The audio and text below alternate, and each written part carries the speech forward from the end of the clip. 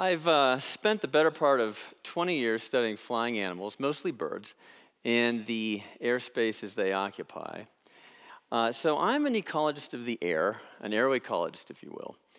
And I'd like to talk with you about habitat and the way we think about and perceive habitat. Now, habitat is one of our most important and fundamental concepts in ecology. How we interpret habitat influences not only the science of ecology, it influences environmental policy, species management and conservation, and not least the law. So when we change our understanding of habitat, the consequences can be far-reaching.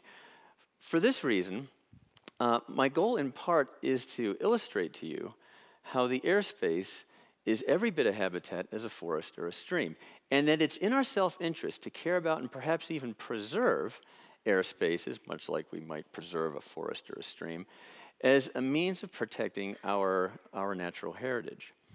So if you search Google Images for the word sky, you see something like this, where the sky is actually used as backdrop. You know, it's a background, it's a backdrop used to highlight other things like clouds and trees. We even speak this way, not a cloud in the sky, the sun is high in the sky.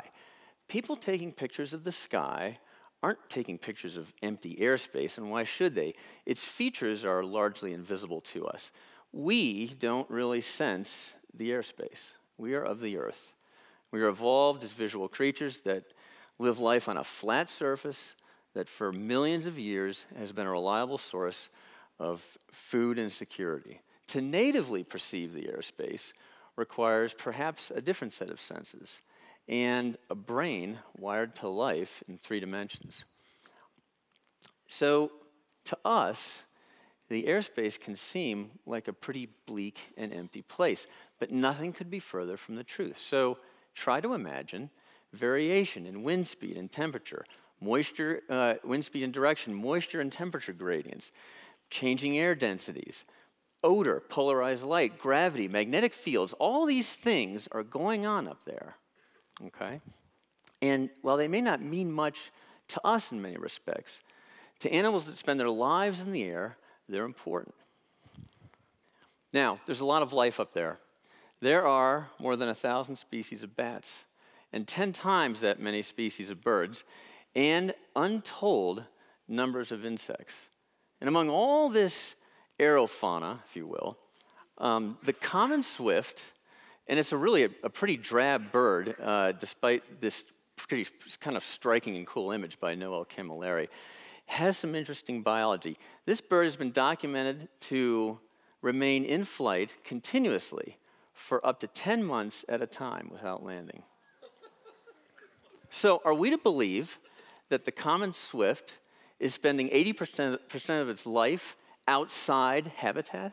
And if so, what do we call that place that it's in? Turns out that the airspace actually satisfies the most widely cited definitions of habitat, which boil down to 2 main parts. It's a place animals occupy that provide resources for survival. Now, those resources, polarized light and magnetic fields and winds, they may seem unusual to us, but they are resources nonetheless to flying animals, okay? Now, we can put small data loggers on these swifts and learn something about their behavior aloft, but the sky, the airspace, is an enormous place. What's happening at larger scales? What's the bigger picture? So it turns out that our system of weather radars, which can detect all flavor of precipitation, these things detect birds and bats and insects just fine. I mean, what is a bird? It's really just a giant raindrop, right? A concerted effort is made to scrub or remove all this biology from images like this so as not to confuse the public. But this is what it looks like when we put the biology back in, okay? This is what the radars are really seeing. These so-called weather radars may detect more biology than they do weather. Bird migration events like this, not the other one, but this, lay like a blanket over much of North America, okay? So I'd like to spend a few minutes taking a closer look at southeast Wisconsin, that image that was just up.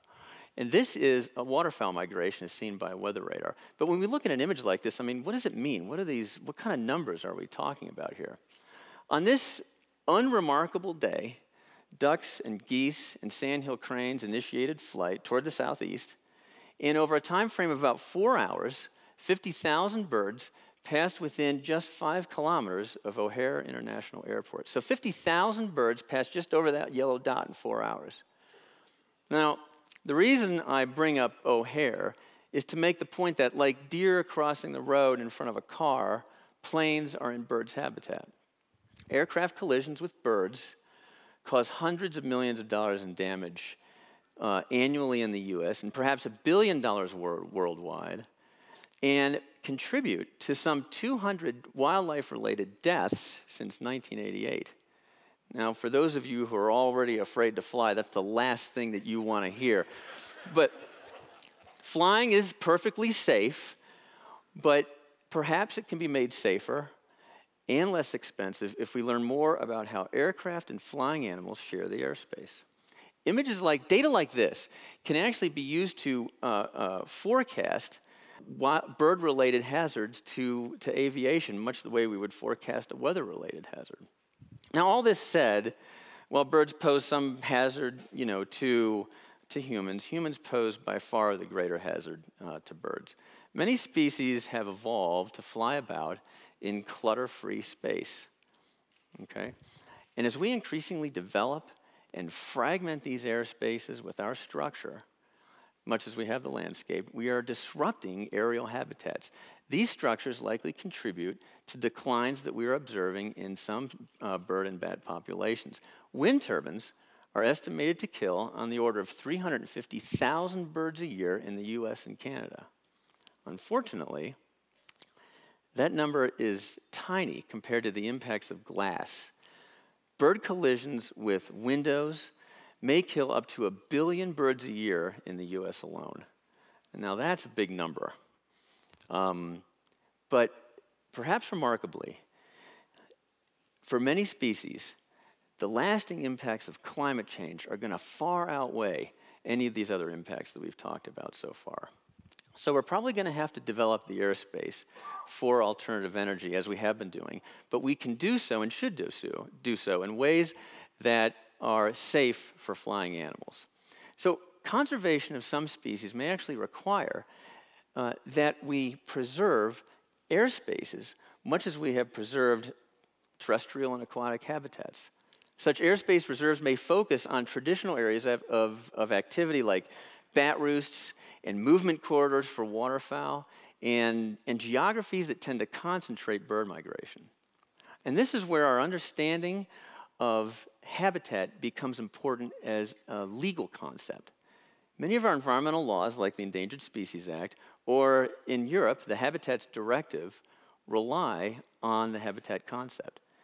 So it is thought-provoking, I think, to consider if we reinterpret habitat to include the airspace, do we empower existing habitat-based environmental law to include vast new areas that might otherwise not be considered for preservation?